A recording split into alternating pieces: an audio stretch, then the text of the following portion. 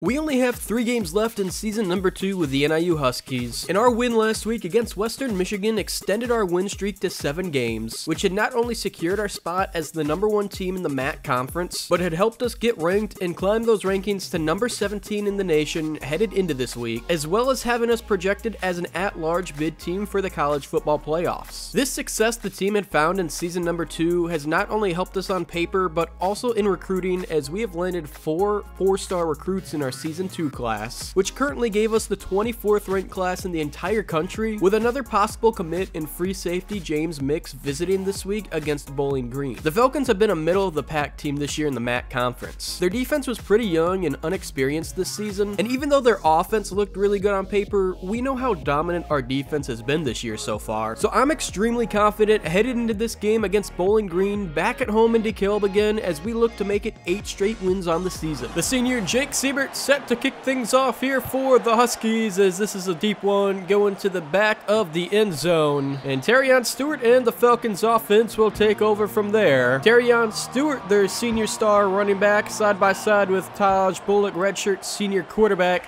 Lots of seniority to go around for the Falcons here on offense. That first play of the game is going to go for a loss of 2, as now it's going to be a handoff right side. Again, another loss. Jake Gassaway taking down Elijah Grant in the backfield for the Huskies, bringing up the first 3rd down of the day for Bowling Green. Bullock back to throw. He's going left side. That's going to be knocked incomplete. Great pass defense there from the junior Trey Porter for the Huskies, as Mark Carvey's going to come in, pump this one away for the Falcons, and NIU's offense will take over, led by redshirt senior quarterback Ethan Hampton, who's been having himself a pretty good season, and they will take over on their own 46. Great starting field position, as it's going to be a handoff to Jalen Poe, sophomore halfback, getting things started for the Huskies, only picking up 2. They're going to go play action now. Ethan Hampton rolling out to the right. This play might be coming back though with a flag. Hold it. Offense.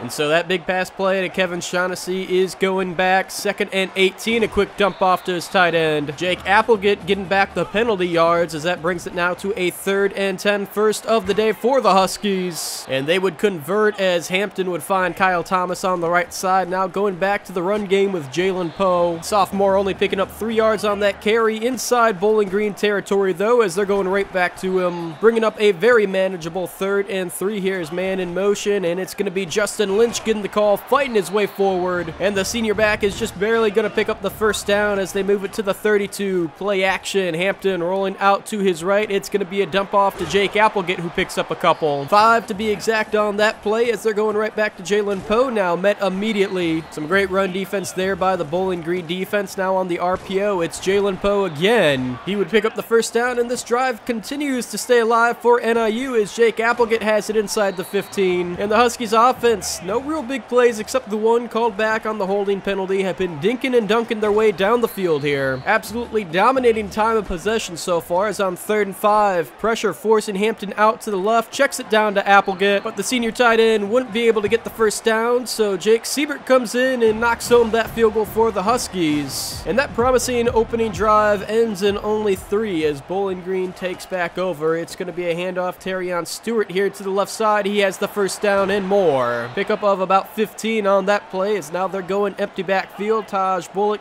in the shotgun, man in motion. It's going to be a quick pitch going nowhere. Bringing up a 2nd and 10 as Bullock back to throw, going across the middle, completes it to Sincere McNeil for a 1st down. Bringing it into Husky territory, 1st and 10. This drive looking good here so far for the Falcons, as that's going to be completed to Harold Fannin Jr., bringing it inside the 5, just short of the goal line. The senior tight end making a big play there for the Falcons, as they are at the 1-yard line of the Huskies, knocking on the goal line, and Terrion Stewart fights his way into the end zone as Bowling Green gets on the board and will take their first lead of the night. The Huskies looking to respond after that big play with one of their own. Keyshawn Pipkin now on the wide receiver pitch inside the 50. Taking it inside Bowling Green territory, as that's the big play NIU needed. Hampton back to throw. He's going to connect with Kenji Lewis for a 1st. Under a minute to go here in the opening quarter, as they're going to go back to the ground game here. 2nd and 7, going double tight formation. Single little setback. It's going to be a counter to Jalen Poe, who's met immediately. Only picking up 2 yards on that one, with the Huskies now facing a third down. Hampton flushed out of the pocket, taking it himself. He would pick up the first down and maybe 2 to 3 yards extra, as this would bring us to the end of the first quarter with a handoff to Jalen Poe, and the Huskies head to the second quarter down by 4, but surprisingly on paper, they have been dominating this game so far, except for that one big play to Harold Fannin Jr. for the Falcons. The Huskies with a great chance to capitalize on this drive nearing the end zone here. Facing now a 3rd and inches, should be easy to convert for this offense, as no surprise, they'd get it off to Jalen Poe, getting a second push, and that second push after the initial wave of defenders would get him down to the 1 yard line, where Ethan Hampton would step up untouched into the end zone, and the Huskies will take the lead right back from Bowling Green on this drive. Up 10-7 now. It's time to see if the defense can get a stop, as this first play is going for a loss. I don't know exactly what Taj Bullock was thinking there on that play, but that will bring up a 2nd and 13, as it's going to be a handoff to Elijah Grant. The sophomore halfback filling in for the injured Cash Jones is only going to pick up a yard back on that carry, as that brings up a 3rd and 12. Bullock going across the middle. That's completed to RJ Garcia, and this drive is going to stay alive for the Falcons from their own 41-yard line. It's going to be a handoff. Terrion Stewart up the middle has the first down and more. The offensive line parting like the Red Sea for the senior back on that one, as they're going to stick to it with the ground game. Not quite as much on that one though, as Elijah Grant only picking up 3 yards. Bullock back to throw. He's going to connect with Andre Robinson. The sophomore receiver just short of the marker, bringing up 3rd and 1. Terrion Stewart back in the game. It's going to be a play action. Rolling out to his right is Bullock on the run. A big completion there to Trey Johnson, bringing it down inside the 20-yard line of NIU, coming now out of the pistol formation, and they're going back to the ground game to Terrion Stewart, getting that one down inside the 10, 2nd and 1 from the 7-yard line. Bullock back to throw, moving, he's going, that's almost intercepted. Jake Gassaway coming so close to a huge takeaway there for the Huskies. That'll bring up 3rd and 1 instead. Bullock rolling out to his left, he's going to take it himself, diving into the end zone untouched, and the Bowling Green Falcons will take the lead back over the Huskies. This is not a situation this Huskies team has found themselves in a lot this year, going back and forth with a team. The last time a game felt this close was all the way back in week 2 against Maryland, which was our last loss. This team has done a really good job of coming out strong early and often against teams and games this season, and while I wouldn't say they've been playing bad so far this game, this definitely hasn't been our best performance of the season, as we wouldn't be able to complete a pass there on 3rd down, and KJ Stark, the true freshman, would come out to punt for the Huskies. This one bouncing at the 30, getting an NIU bounce. And now Bowling Green will take over, starting at their own 19-yard line with a chance to extend their lead on this possession over NIU. Terrion Stewart picking up 8 yards on that carry, bringing up now a 2nd and 2. They're going right back to him up the middle for a first down. And actually the refs are going to say his forward momentum brought him back behind the line, so that's going to be a 3rd and 1 as the Huskies get a stop. Bowling Green would decide to punt the ball away on 4th and inches inside their own territory, so starting with the 2-minute timeout, the Huskies would get the ball again. Only picking up 1 yard on that reception as Ethan Hampton back to throw. It's just going to be another check down here. Jalen Poe with the reception for that one out of the backfield, is now Ethan Hampton going across the middle. He has his tight end Jake Applegate inside the 25. Deep down inside Bowling Green territory, as this drive now has some new life after that throw, as this is going to be completed to Kyle Thomas. Down to the 11-yard line, and the Huskies have to be thinking to the end zone here. Kenji Lewis picking up 6 yards on that reception from the 5. Ethan Hampton back to throw, setting up the halfback screen to Jalen Poe, who fights his way into the end zone for a touchdown, and the Huskies, after trading back and forth leads, take it back once again from Bowling Green. Now just over a minute to go in the first half. Taj Bullock in the Falcons offense hoping for some points. They're going to need more than 5 yards on those pickups though if they want to get down the field. That's more what they need. Bowling Green using their first timeout after that completion, getting down to the 42-yard line. Bullock back to throw, another completion here. And yet again, another timeout used by the Falcons, their 2nd of the half, 1 remaining.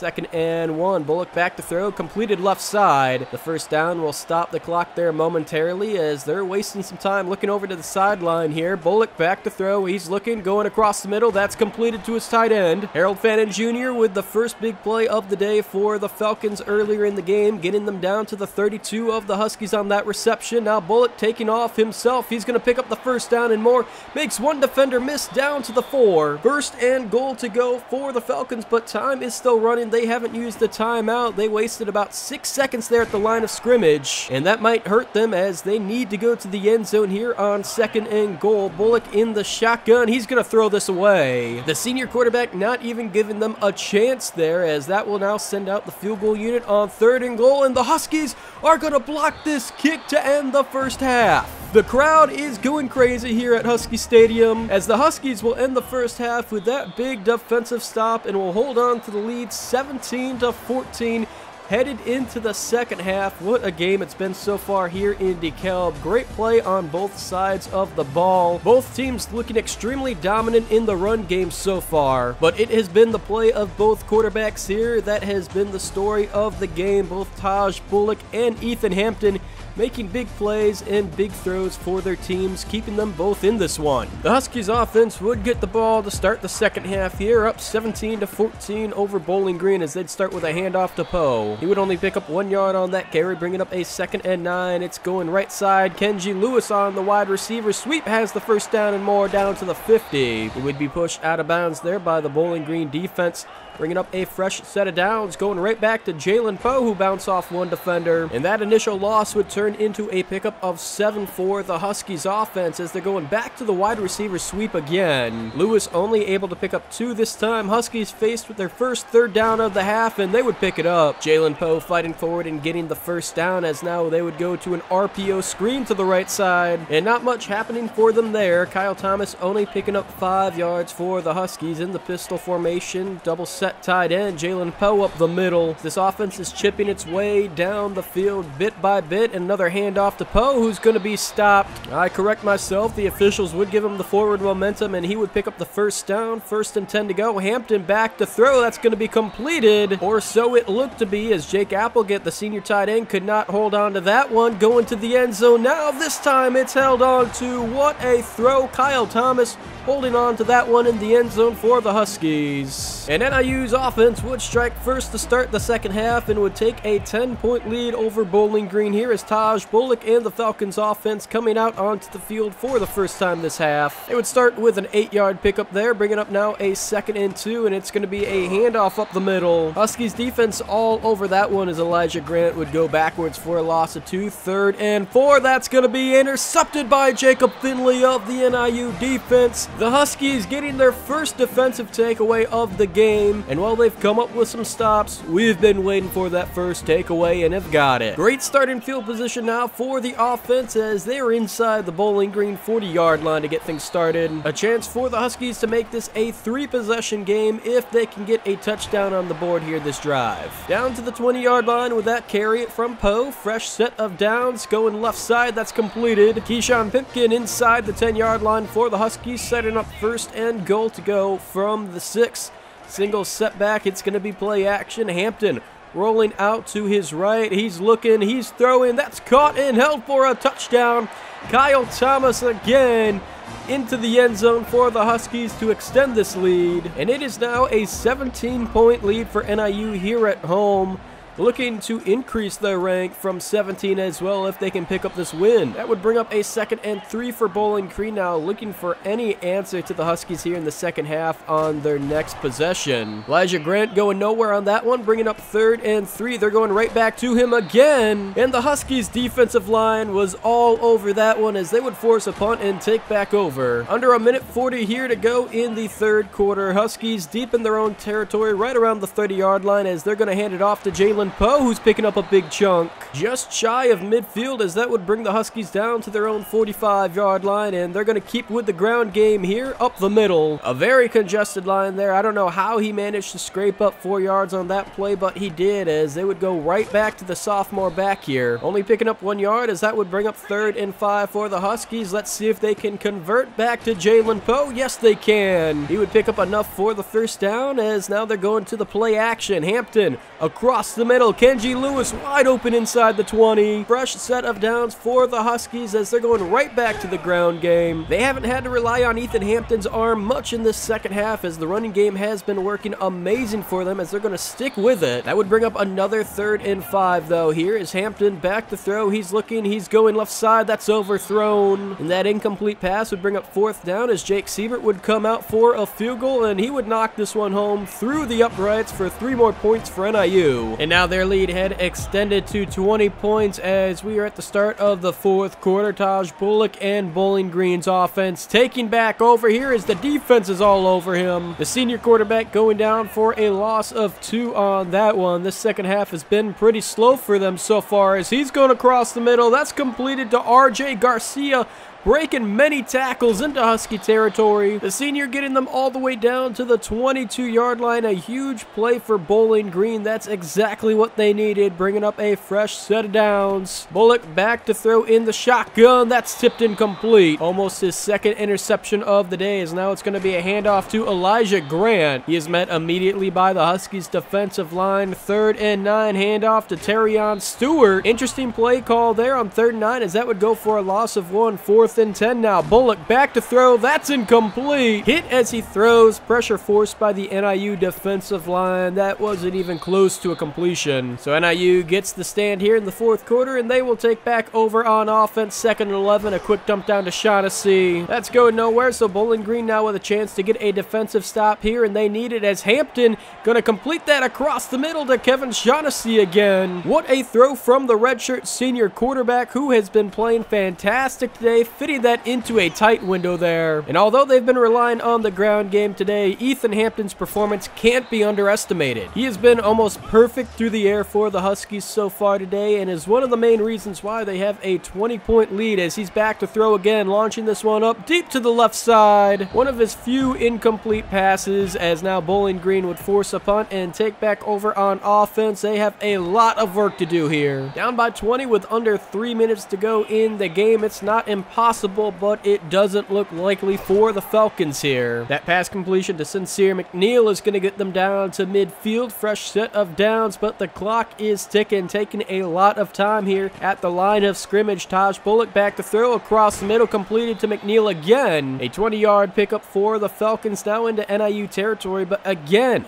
taking so much time with the audibles at the line. You need to get this play call off, and that is going to be intercepted by Jake Gassaway of the Huskies defense, the 2nd of the day for them, and that is going to about seal this game here. Just shy of the 2-minute timeout. All NIU is going to need to do is run out the clock here. Bowling Green with 3 timeouts left, but not much they can do with them, as it is going to be out of their grasp here. 2nd and 8, man in motion. It's going to be a handoff to Jalen Poe up the right side and bouncing back. Makes this a much more manageable 3rd and 1 here, under a minute and a half to go in the game. It's going to be a quick pitch to Kyle Thomas, who picks up the first. NIU is going to come out here in victory formation, but they will need to take 2 knees before this game is official. As they'd come out one more time here, Ethan Hampton would take a knee for them, and that would wrap this one up, as the Huskies improve to 9-1 on the season with another win here at home over Bowling Green, 34-14, with a fantastic game from Ethan Hampton through the air, as well as the ground game for the Huskies. 266 yards, 4 touchdowns, 87.5% completion percentage for the senior, as he would go 28 for 32 today, 3 touchdowns, no interceptions, and 266 yards through the air. And that performance would earn the senior quarterback MAC Offensive Player of the Week. While that win didn't get James Mix to commit on the visit, he was so close to signing with the Huskies. And I kinda figured, but it was only a matter of time before Randy Bobo would sign with Toledo, as we would lose out on the 3-star center. We made a big jump on recruit Titus Gibbs as well, and we were also closing the gap on Cincinnati for 3-star quarterback Malik Cobb. Even though he didn't commit during the visit week, James Mix would commit the following week to the Huskies, as Titus Gibbs was getting closer and closer to signing with us as well, and we would finally take over Cincinnati for the top school on Malik Cobb's list. With another recruit to the board, that would bring it up to 11 total on the season, which gave us the 29th ranked class in the country at this point. And speaking of rankings, we jumped up all the way to number 10 in the country, and we're even projected to have a first-round bye in the playoffs, which is absolutely insane. We only had 2 games left in the season, so we'll see if we can keep this win streak and playoff hopes alive next episode, as we're back at home once again, this time a top 10 team in the country taking on Miami of Ohio.